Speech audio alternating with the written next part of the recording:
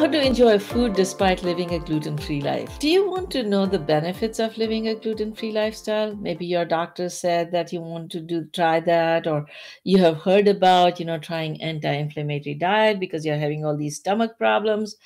But it is really hard to figure out how to eat without having gluten in your diet, especially the type of food that we eat. So many people struggle with it. And today we have a special program where our guest is going to share why to live a gluten free lifestyle, how to start if you're interested, and what kind of benefits you'd be able to gain. If you are interested in learning about it, stay tuned. You have a treat coming. And welcome to Happy and Healthy Mind. My name is Dr. Rozina, and I'm a psychiatrist, author, speaker, and an employee wellness consultant. Over the last 20 years, I've been serving as a medical doctor specializing in psychiatry, a best-selling author, and a transformative speaker.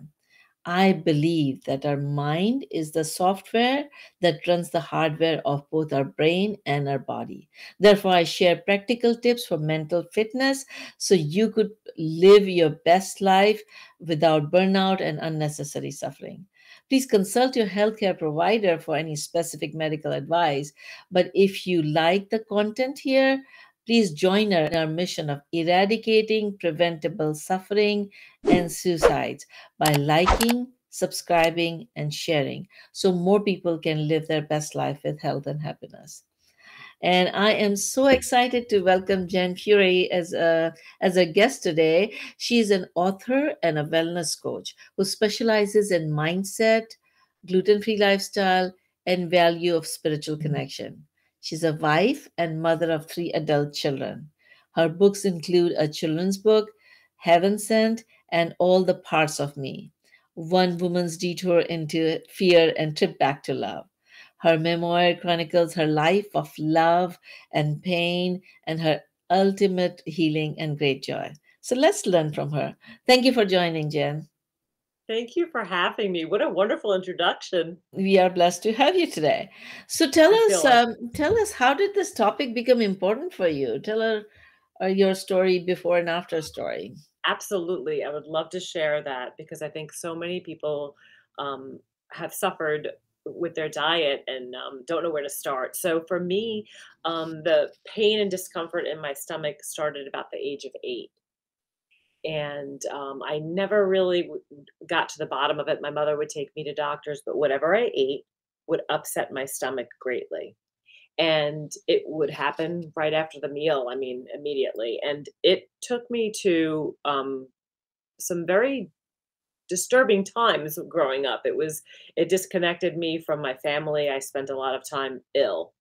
I never equated my food, though, with all the other things I suffered from, which would have been headaches, joint pain, and largely feeling very clouded.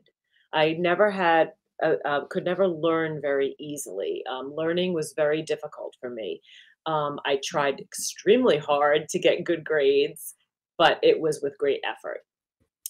And that suffering continued for decades. And it wasn't until the age of 35 that I found out that I had celiac disease. So that was pretty tumultuous. That Right. was horrible. Yeah. I had 3 children at the time. I was married, 3 children. We moved to Georgia. I'm a New Yorker. And as many of the world knows, New Yorkers love their pizza and their food and great bagels, and all of that contains gluten. Mhm. So And before we go on, for people who don't know what celiac disease is, can you describe what it means?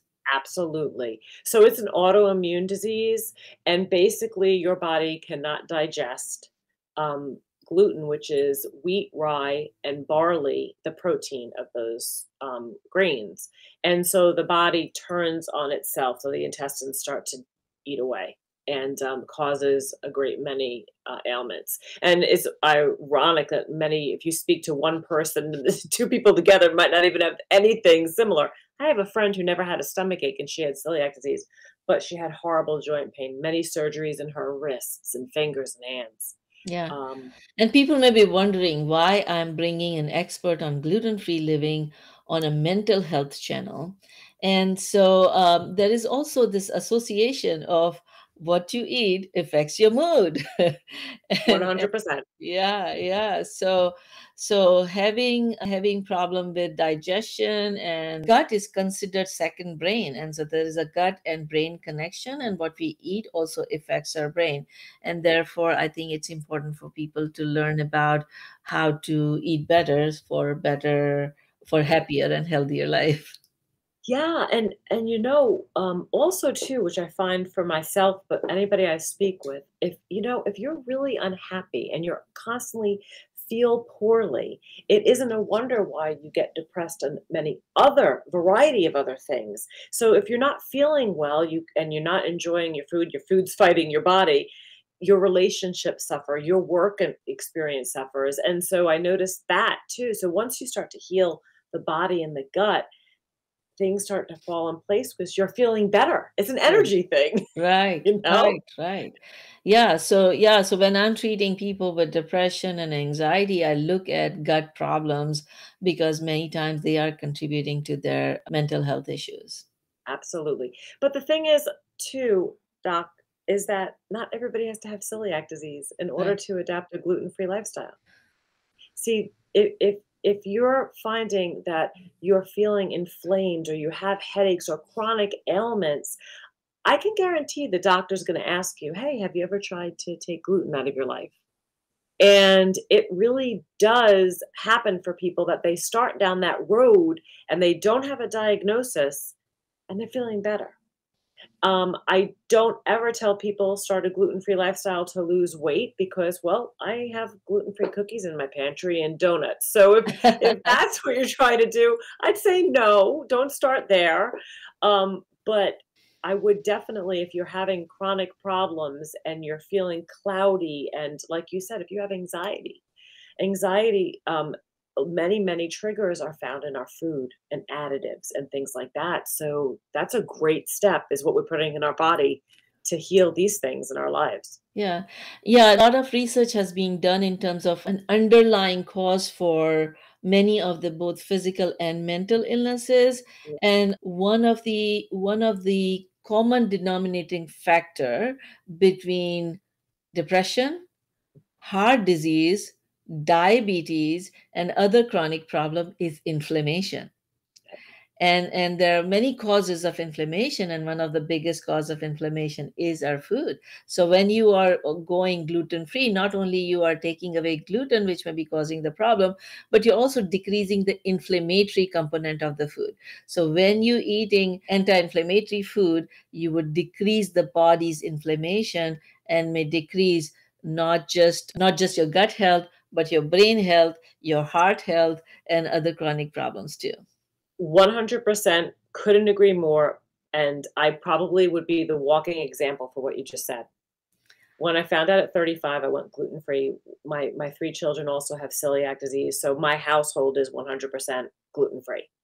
And for years, I felt good, but I still wasn't feeling great.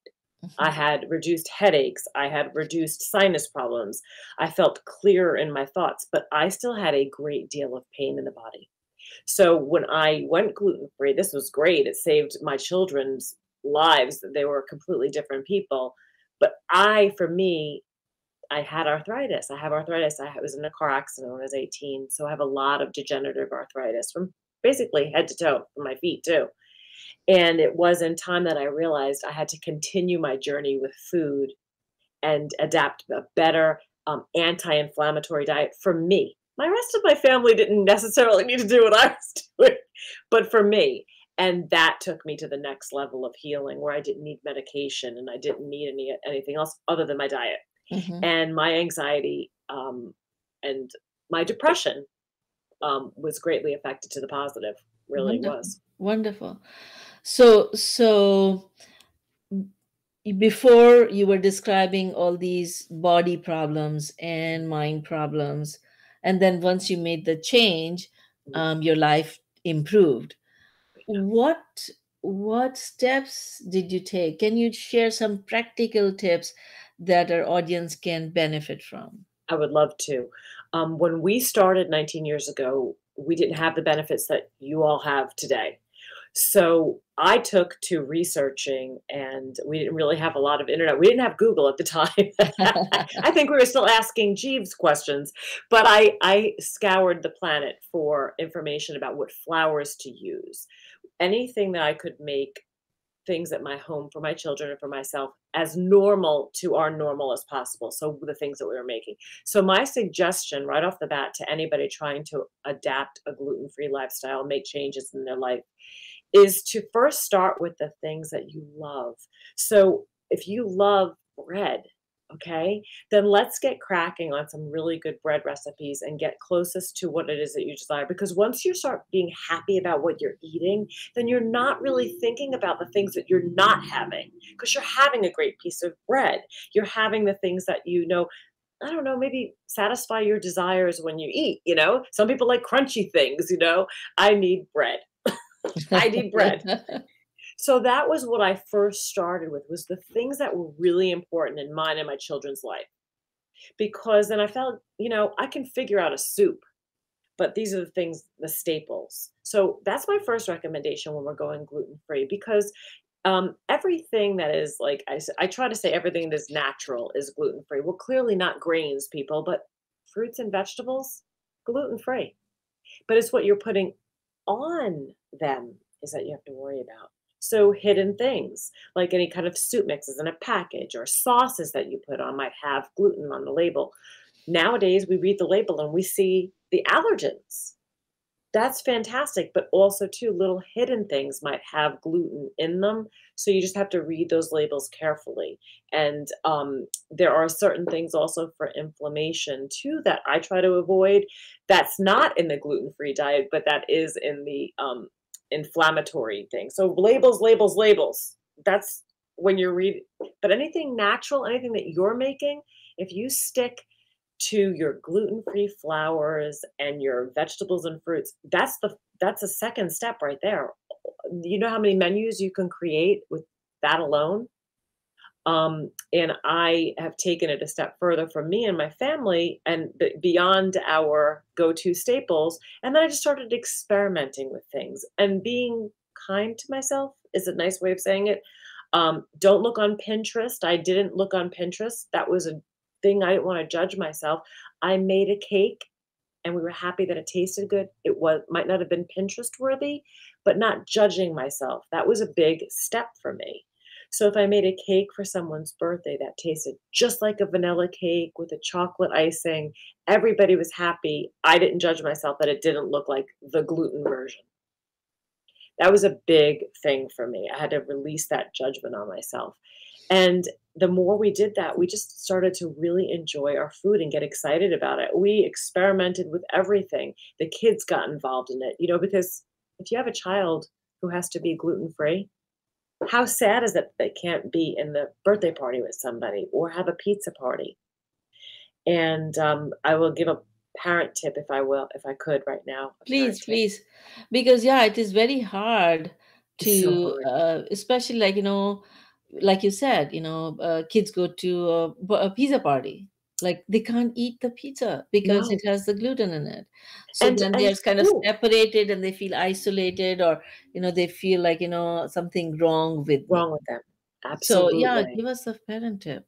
So, some parent tips for that. Now, I don't know about anywhere else in the country, but for my kids growing up, and I had to do this from pre-K all the way through college. So, one of the things in Georgia was we seemed to celebrate everybody's birthday every day. There was something. So, guys, what I did was I perfected till I got a great basic vanilla cupcake recipe, and I put them in the freezer. And then I would always have, I know this sounds crazy, but I would always have an icing in the refrigerator. I had 3 kids going through school, that's many cupcakes. Then what I did was on pizza night, I'd make an extra batch of pizza dough and I would individually freeze individual slices of pizza. And when my son came home from kindergarten, that little chubby cheek little kid, and said to me, "Mommy, everybody wanted my brownie today." That made my day because he didn't feel different, he felt special. And, that's what we want for our kids, to always feel special and included when they're in a group of at school. I mean, and I didn't want my kids to feel different, so I did that. So the Okay. question, so did you used to cook a lot at home even before you Yes. went gluten free? Yeah, so Because I that's what I'm probably thinking. Like, for some Mhm. people who don't cook a lot of food, it may be harder for them to start cooking everything at home. Right, and that definitely is. I'm so glad you brought that up. I would 100% say I'm a home chef. A home baker? Not at all. Yeah. Not at all. I mean, I thought baking, like, I didn't know, round the cup. My sister said, "Jen, it's a science. What are you doing?" So I had to learn how to be a baker. But when you have a great desire for something, you will do, and especially when it's the kids, you're really gonna do it. But now we're so blessed. You could go to the grocery store and on the shelves you can pick up, boop, chocolate cake, brownies. So you can do that now. But as a parent, I say, if you don't wanna make a creation of your own, pull that off the shelf, make it, and put it in the freezer for those kids. That will make them so happy that they never have to be missing out on, treats at school. It's a Yeah, big thing. yeah. And like, before we started talking, we were saying that our mindset has so much to do with how we feel about the changes in our lifestyle. And so, how did you overcome, like, you're talking about having the positive mindset and focusing on what Yeah, we are able to eat rather than what we are not able to eat. right. Do you have any tips in terms of how to reset your mindset so that you actually enjoy good food rather than feeling that I'm not able to eat the food that I desire? Absolutely. At first, my recommendation to anyone I speak with is be honest. Like, cry. The first thing I did was cry. I just like locked myself in my bedroom so my kids wouldn't see how daunting this was going to be, and I cried. And then I said, "Okay, I love food. This is a passion of mine. This has been my family, my heritage, Italian. I love food. I want to have that in my life." So there's one thing I haven't been able to eat yet in 19 years. It's a good quality sfogliatelle. It's an Italian pastry. But everything else I have found out pre-made or made myself. And now it became an exciting thing for our family to search for these things. So when there's a block, that's the thing I suggest. If you can't make, I don't know, fresh pizza or a tortellini or something at home, then find it and make it a family thing. Yeah.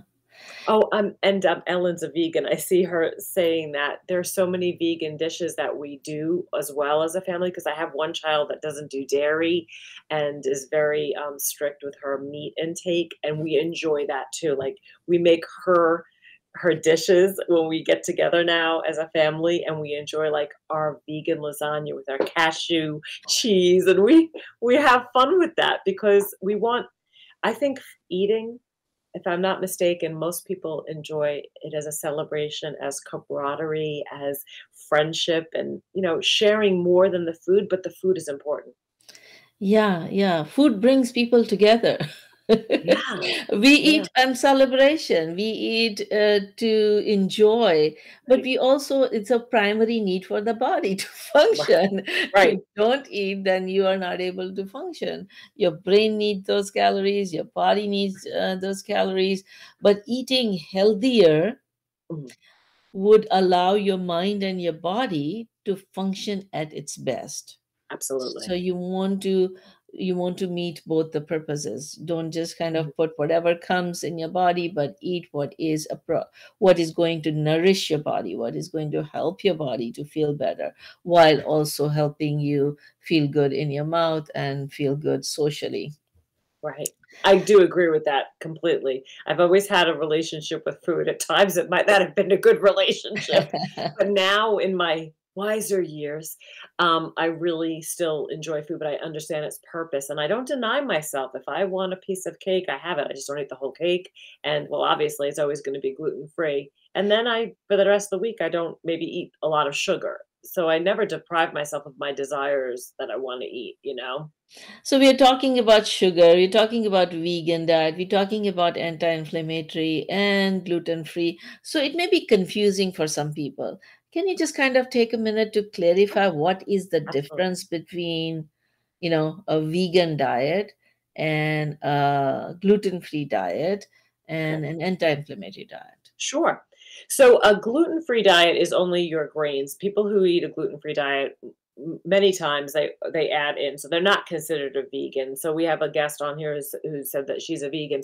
That means she does not eat any dairy or meat products. And so with my family, one of my family members adapts, more of a vegan lifestyle. So when she comes over, we're always going to be gluten free, but then we're going to remove any of the animal products for her. So you don't So necessarily. vegan Mhm. means no animal products. Right, they don't eat Okay. any animal products, nothing, even dairy, so from animals, and, um and it does help, though you mentioned inflammation. Many people adapt a vegan lifestyle for inflammation as well. Right. So and And many people are vegan and gluten-free. okay. So it's And so like then when you go to gluten free, number one, what is gluten? so gluten, again, is the protein found in wheat, rye, and barley, but let me add, oats that are cross-contaminated in America. So, like, they'll put a crop down of wheat, and then they'll pull the wheat, and then they'll put the oats down. So we don't eat oats that don't say gluten-free and have a dedicated crop. But Okay. there are very many people who have celiac disease who can't eat oats as well. It irritates them, just like as if they had gluten. Hmm. So it's always going to be the protein found in those grains Hmm. that the body can't digest. So it goes beyond just having celiac disease. Many people are just very irritated. So you hear the words gluten intolerant, or and even some people are they just say blanketly, I have a gluten allergy because they just don't feel like explaining it. A lot of people told me that they just it's easier for me just to say I have a gluten allergy, and I get it that the gluten in their body causes them pain or inflammation, and Okay.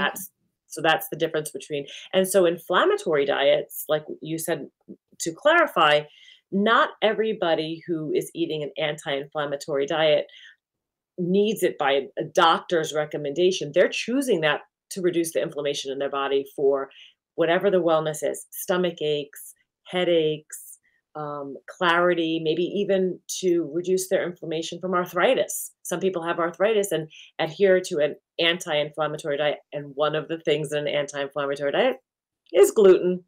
Hmm. Hmm. And also in an anti-inflammatory diet is sugar, and for the people out there who are vegan, is dairy. So the anti-inflammatory diet has a lot of no-nos that they say, if you're going to follow this, you're going to be removing those things, gluten and sugar and so forth. And so people experiment first with one thing, Yeah. and then they keep going down the line. Yeah. And I think that's one of the tip that we give to our patients, like, don't go Right, all the way right away, do one thing at a time. So then you get used to, become comfortable with one thing and then try another thing. Or some people go all the way to the other side. They say, okay, let's stop everything and then start right, introducing one thing at a time back and see which food is causing the problem. So you can go both ways. right. I think it Um, depends on your personality too. Are you the type of person say, I'm going to just do it all? And then some people say, I have to take a little, put one toe in the water at a time. It depends on yeah, how you do. wonderful. So, do you have any further tips before we wrap up our program? Well, further tips for being gluten free. Yeah. Um, for being gluten free? Is that No, what I was you? just saying, like, what if people don't stop eating gluten, even if they find that it is irritating their stomach? What kind of Okay. problems would they have? Yeah, and so that is something that I try to, it is kind of a frightening thing if you have celiac disease and you are not adhering to a gluten-free diet. The chances of you having stomach cancer are very much higher. Almost, I think the last research I did was 40% higher than anybody else. And to me, that's just unnecessary when there's so many things available right now that we can really tweak. But really, you're wearing your body down. You're constantly putting stress on your body that doesn't need to be there. And personally, we talked about joy. You're not living your best joyful life if you're constantly in pain or depressed or have anxiety and don't know really how to stop it, but you are told that if you tried the gluten-free diet, you could get a handle on it. So I recommend that if your doctor is telling you and advising you to give this a try, or that it's something that you have a gut feeling, like you just, gosh, I keep hearing this over and over, and I just have this gut feeling I should try it, then please try it because, your inner guidance system is telling you this might be the thing for you. Wonderful, wonderful. So, thank you so much for bringing us this great information. If people want to learn more, how can they learn more about you or your programs? Great. Well, my name is Jen Fiore, so my website's www.jenfiore.com. And if not on Facebook, I'm Jen Fiore, Do Life Inspired, or Instagram. It's a funny name. It's gluten-free since '03. Since All right. So, you're trying to find a rhyming right. word. We've been gluten-free since 2003. And I also have a YouTube channel where I put up a lot of videos as well. And that's called it's gluten-free and me. Wonderful. Yeah, so I encourage people to visit her site and learn more if you're interested. She has more than gluten-free information. She's a health coach, so you learn more. And she's very graciously shared a free gift with us. So she's going to share tips for how to begin a gluten-free lifestyle if that's what you're deciding. And you would be able to find that resource on our website, happyandhealthymind.com, and there's this big button called resources. If you click, you'll get all the resources from our guests at this program. And if you would like us to send you text for reminders for future programs or share the resources, and you're in US, you can also text the word joyful to number 38470, and we'd be happy to send you reminders and resources. Let me kind of wrap up, leave you with this message. Today is the first day of the rest of your life. Are you going to choose ways to help you feel better and live your best life? Or are you going to let go of that opportunity and allow the environment to take over? Take the opportunity, make the best decision, live your best life with health and happiness. Thank you, Jen, for joining us today. Thank you, everybody, for joining. Stay safe, happy, and healthy. Till next time, Dr. Rozina.